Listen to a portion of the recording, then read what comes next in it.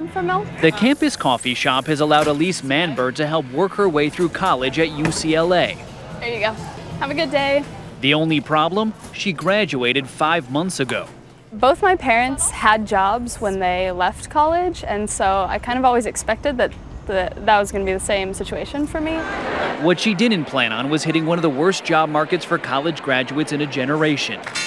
Now, even as the economy begins to recover, job creation is lagging. A couple of my friends have unpaid internships. A couple are working at just part-time. A lot of them are in coffee shops.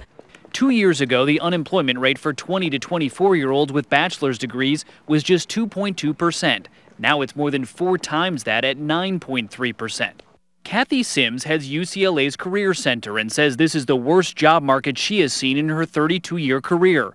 Next year could be worse. The class of 2010 will not just be competing with itself. It'll be competing with some of the class of 2008 and many of the class of 2009. Compounding the problem is the huge amount of debt students have when they graduate. The average undergraduate credit card balance is $3,000, and the 60% of students who need to borrow money to get through school end up owing nearly $23,000.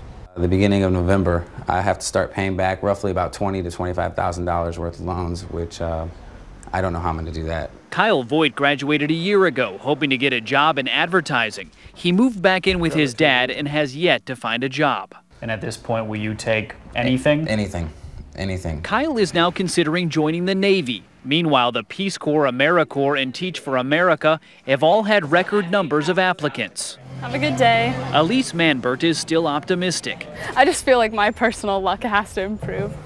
And that she can finally graduate to a full-time job. Ben Tracy, CBS News, Los Angeles.